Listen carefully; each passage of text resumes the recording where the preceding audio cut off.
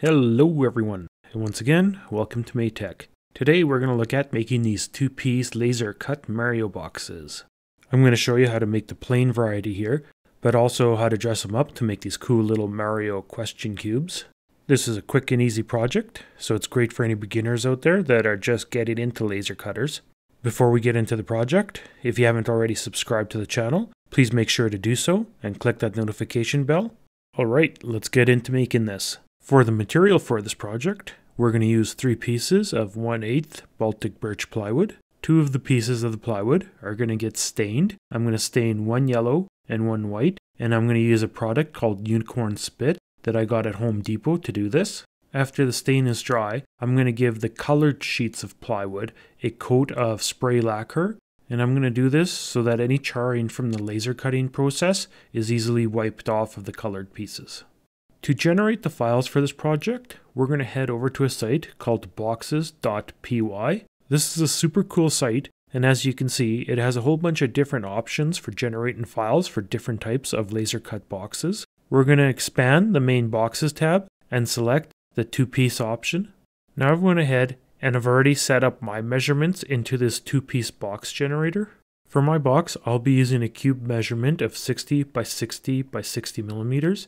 And this will be the outside measurements of the box. The play option here will determine how tightly your 2 pieces of box fit together. 0.05 worked for me, but you may have to play with this tolerance to see what works best for your project. I'll be using a thickness of 3.2 millimeters for my plywood. Obviously, you're going to have to change this to the thickness of whatever plywood you'll be using. I'll be exporting my file out in an SVG format and not using any tabs for it. I will also not be using the reference guide on my material, so I'll be setting this to 0. For the burn, which basically compensates for the cutting diameter of your laser beam, or I guess what you can call the kerf of your laser, I'll be using 0.07. You'll of course have to play with this and adjust it to however thick your laser beam cutting kerf is. I'm going to go ahead and hit generate, which is going to give me the SVG file you see here. And then I'm going to go ahead and save this file to my computer. Now I've went ahead and already imported and laid out my SVG file into Lightburn. You can of course use whatever layout software you prefer. I'll be providing links to download my Lightburn and SVG file in the description box below. For my plain boxes, I'll be cutting these out at a speed of 8 and a power of 55, and this is on my 50-watt CO2 laser. For easy assembly later, I'll be engraving guides onto the Mario box for the question marks and rivets. I'll be doing this at a speed of 14 and a power of 10.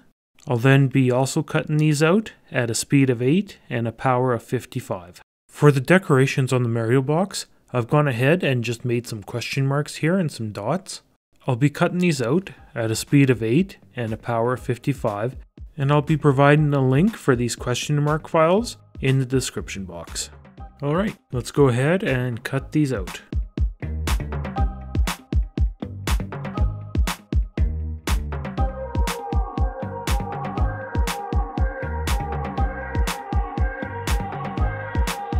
To assemble my boxes, I'm going to use CA glue for the quick setting time. You can of course just go ahead and use normal wood glue if that's what you have.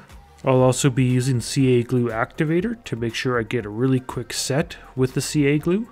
To apply the CA glue into the little finger joints, I'll be using the head of a pin. The pin itself will be mounted into an old X-Acto knife blade handle.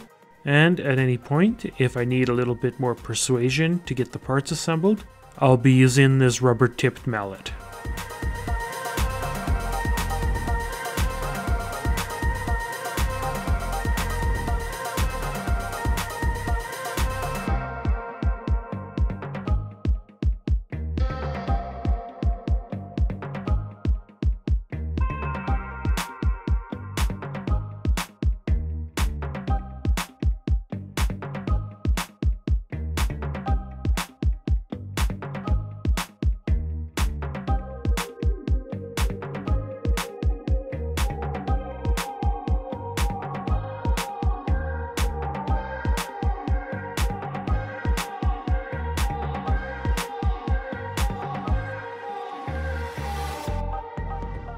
Once the CA glue has fully cured, I'm going to go ahead and remove the masking tape I was using to clamp the pieces together.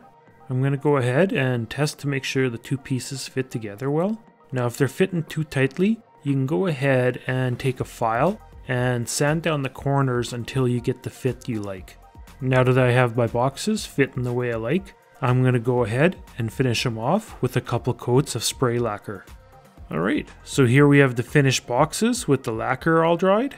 If you're wondering about the little Mario keychains you're seeing there, I do have a video tutorial up for that, and I'll put a link in the description for it. That's it for this tutorial. I do hope you enjoyed it. If you did, please remember to subscribe to the channel, hit that notification bell, give it a thumbs up, and leave a comment if you have any questions.